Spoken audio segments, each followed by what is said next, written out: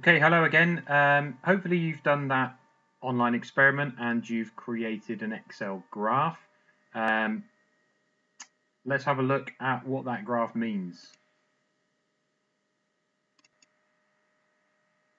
So the graph looks something like this, where on the x-axis, we've got the extension plotted, and we've used the units meters.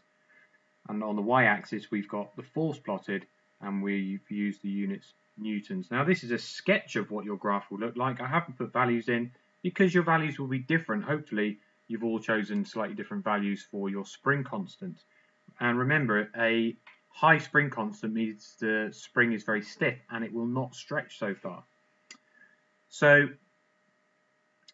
let's just look at this graph to start with, without any values. I asked you to work out the gradient, and if you did that, I'm hoping that you noticed that the value for your gradient is equal to the spring constant. As long as we've got the force on the vertical axis and the extension on the horizontal axis, this gradient will be equal to our spring constant. What that means is, for example, if I had a second spring that was much stiffer, it was much more difficult to stretch it, then it would have a higher spring constant, which means it would have a higher gradient. Okay, so it would have a steeper line. Okay, so this is a stiffer spring. We could do the same experiment with that stiffer spring, and we could plot the data, and we would end up with a steeper gradient. Now, one thing that's not very perfect about this particular way of doing it is that because we're not using real springs, we can't overload the spring.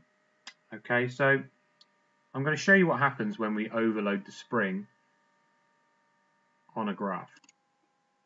Okay, so this is what happens when we've overloaded the spring. We actually stretch it. Okay, so let's just think about what the graph is really representing here. As the force increases, the extension increases with a linear relationship. Okay, this is a straight line, which means if I double the force, I double the extension, double it again, double the extension again. Okay, but there is a point at which the graph stops being a straight line, and at this point here we start to get really big extensions. So you can see that for the next little bit of force we increase, the extension, well, that's a big change in extension. Okay, we were getting little bits of extension before, now we get a big bit. The next little bit of force gives us an even bigger bit of extension.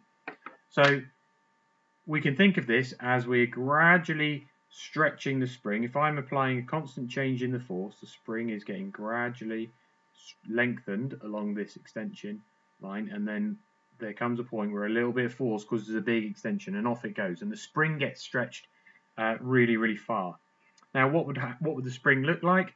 Well, when we unload the spring, we take the load off the spring would not go back to its original size, and it would be permanently deformed. So it would be plastically deformed.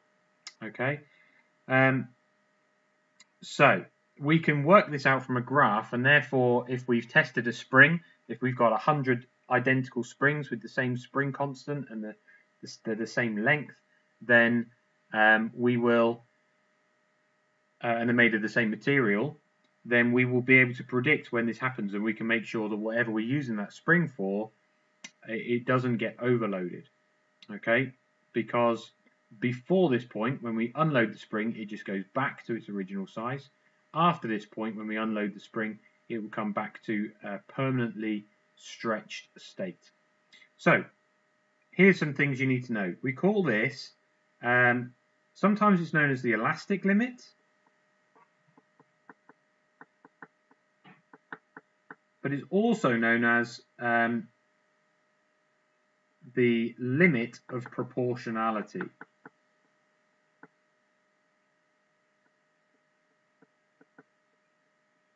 And as you move on to the AQA scheme, the AQA course next year, you're going to need to know it as the limit of proportionality.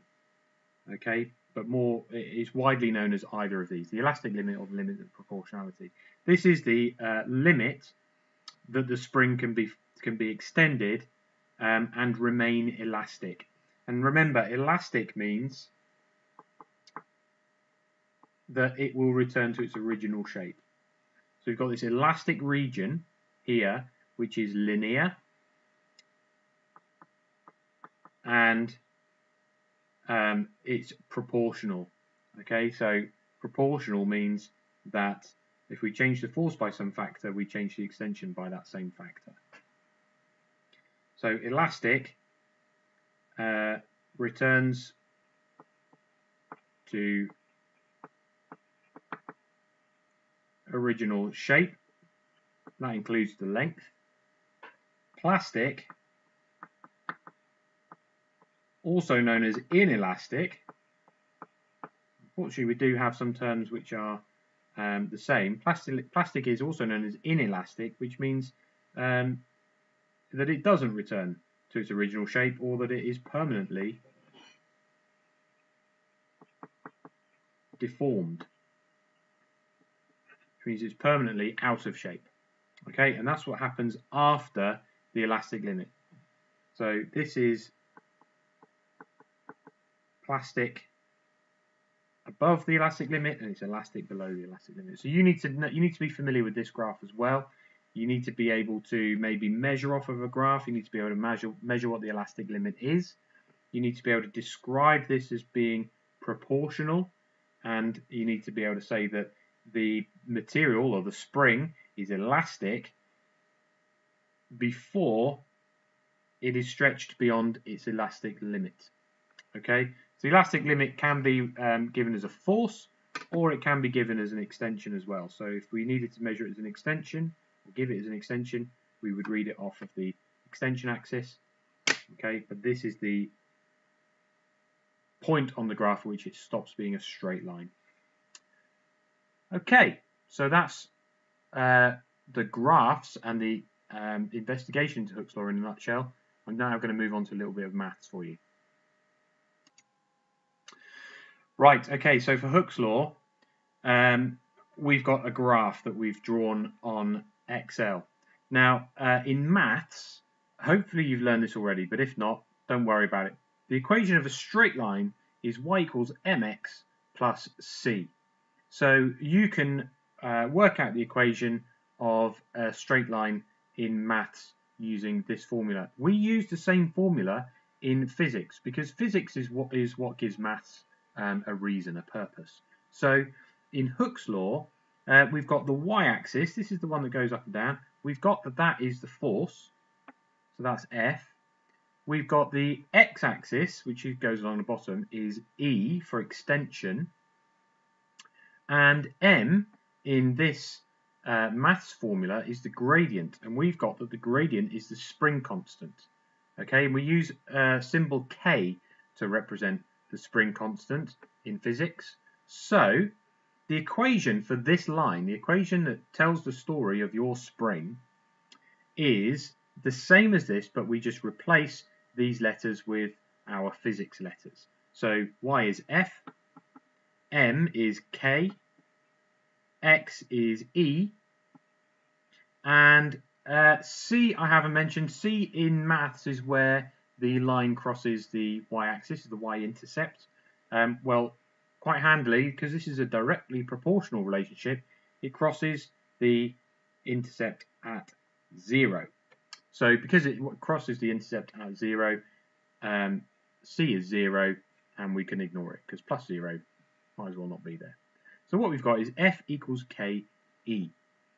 In some textbooks, you might see F equals KX. I deliberately haven't done that because the new AQA course will use E for the symbol for extension. So F equals KE is Hooke's law as an equation.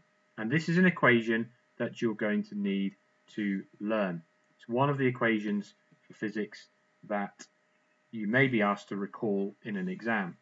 And we can use it to work out any missing factor. So if we don't know the spring constant, but we know the extension we get for a given force, we can calculate it by rearranging the equation. If we know the spring constant and we know how much force we're applying to a spring, we know how far it will extend. Okay, so we rearrange the equation for E. If we don't know the force that's required, but we do know the spring constant, we know how long we want the spring to stretch to, then we can use this equation in its natural form to find the missing force. So we use it in the same way that we use all of our equations in physics. One caveat.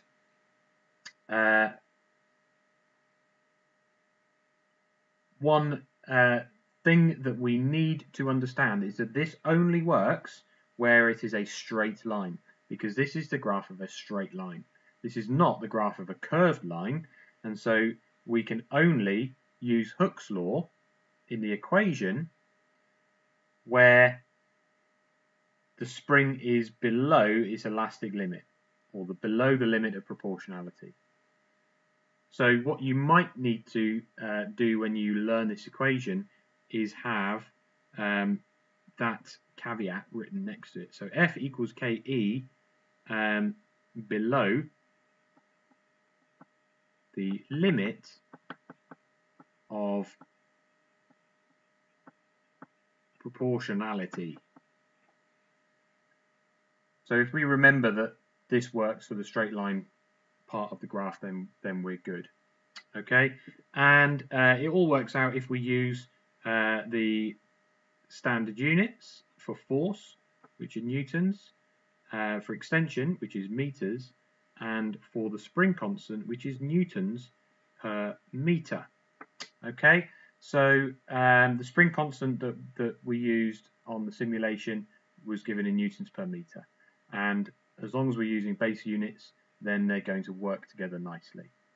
Let me give you an example about how we might use this equation, and then I'll leave you with some further questions. Okay, so this is the worksheet I'm going to give you. I'm just going to run through the first one as a worked example. So question 1 has got that a spring has a spring constant of 7.5 Newton meters. What force is needed to make the spring extend the following distances? And we're just going to do 1A, 0.1. And it says assume the spring does not pass this elastic limit. Okay, so that's brilliant. We know we can use F equals KE because it's below the elastic limit. So in this question, do we know what F is? No, we're being asked to find it. Do we know what K is? Yes, from here it's 7.5 newtons per meter. And the units are correct for this equation, so I don't need to change anything. And for 1A, the distance is, or the extension is 0.1 meters. So we can write that down as well. And again, it's in meters already, so I don't need to convert it. But look out for that. Sometimes extension is given in centimeters or even millimeters, and you will need to convert it if it's not in meters. I don't know F, so I'm going to write down the equation that I need to find F, and it's already in this natural form. So I'm going to write F equals KE. I'm then going to substitute the value for the variable. So K equals 7.5, K here is 7.5, and that's times E, which is 0.1. So I write 0.1. And then I get my calculator out and I do the calculation, put it in there, or maybe you do it in your head and you realize that this is 0.75, and because it's a force, it's in newtons. And if you're ever in any doubt as to the number of significant figures you need to use, it should be given in 2 significant figures if you're in any doubt whatsoever. So here we've given this in two significant figures, which is fine because that's what our answer was anyway. Okay, and that's complete. We've got a final answer, it's rounded, and it's in the correct units. So that's how you do it. This is how I want you to show your workings. I want you to write down the variables that you know from the question and the one that you don't know. I then want you to write the equation out with the unknown variable as the subject. I want you to substitute the values, and then I want you to calculate it and present the answer rounded with units. Final thing then, if you had to work out, for example, the extension, which we have in question 2, then we will need to rearrange this equation. So we can rearrange the equation using algebra, and we can say to leave E on its own, making it the subject, we need to divide this side by K. And if we divide this side by K, we've got to divide this side by K. So E equals F divided by K. That's the proper way of doing it. But if you want to use the triangle, you can. We've got K times E. So they go together in the bottom of the triangle. And we've got F is on the other side of the equation. So it goes at the top of the triangle. Okay, and we can use this triangle as a reminder if we get stuck with the algebra. So if we're looking for extension, cover extension, and we've got F divided by K. If we're looking for K, cover the K, got K equals F divided by E. And if we remember the triangle but we don't remember this, if we're looking for force, cover the force, and we've got force equals K times E. So we can use this, for example, to work out that E equals F divided by K, or that K equals F divided by E. So use the triangle if needs be and work through the worksheet. Let me know when you're done. Submit it online. Brilliant. Thank you. Good luck.